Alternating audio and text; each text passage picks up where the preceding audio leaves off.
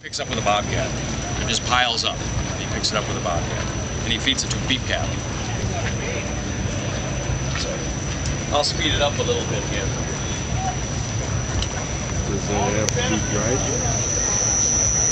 before you can store it? Yeah, spoil. You're saying 7% is kind of the optimum moisture? Well, 7% doesn't spoil.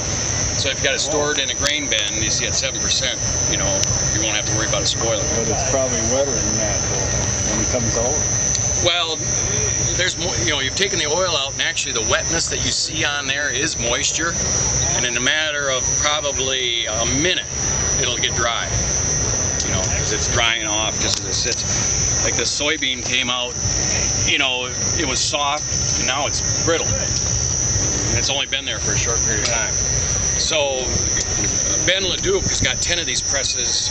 He's up by Highway 64.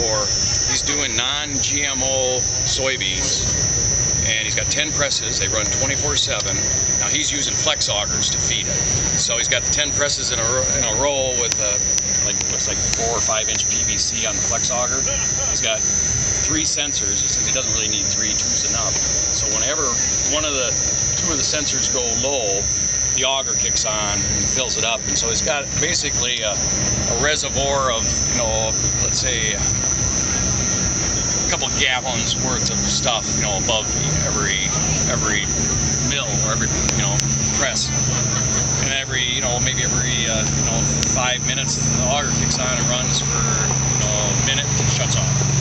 And then the oil it's got a long trough. The oil goes one direction, and the meal drops into an open auger, and it's carried for a short distance, and then it goes up an auger and into another tapered bottom grain bin and stored. So it dries enough in that short auger path that he doesn't have any trouble. Is there any, I mean, there's got to be some moisture inside that oil there. That would settle to the bottom. It would? Yeah. And then do you use any sort of desiccants, or the folks that do this, do they ever put any desiccants in there to try to take that out and separate it, or no? Just let it? It's kind of interesting. The guy that's doing the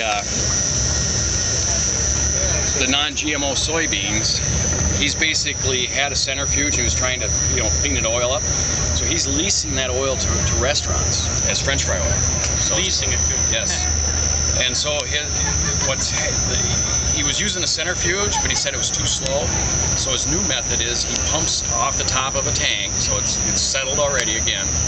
And